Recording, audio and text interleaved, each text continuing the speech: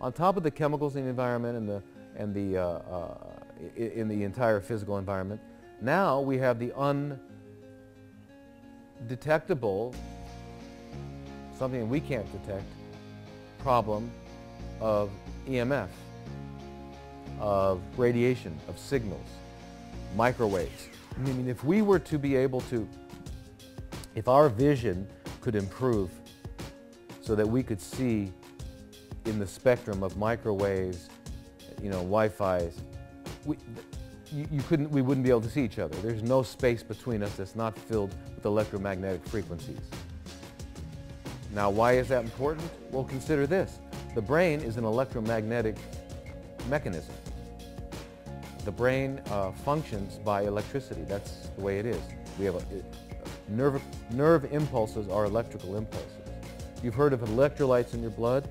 We draw your blood to see your sodium, potassium, and chloride, etc., to see your electrolyte status. That means these are molecules in your blood that allow electrons to flow, which is electricity.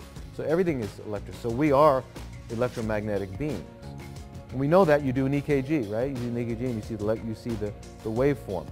Now, here we are being bombarded, bathing. We're bathing and breathing with all of these unnatural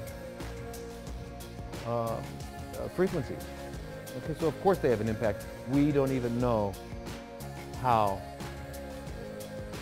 what the ultimate consequence of this is. We'll find out in the next 20 to 30 years, probably, about you know, some of the stuff we were doing naturally now it was really dangerous. For example, when they first found out about radiation, Madame Curie back in those days, around 1900, 1910, they first found out about radiation and they were using it against cancer. They were using doses now that were then that we wouldn't, you know, and people were dying of cancer. We didn't know.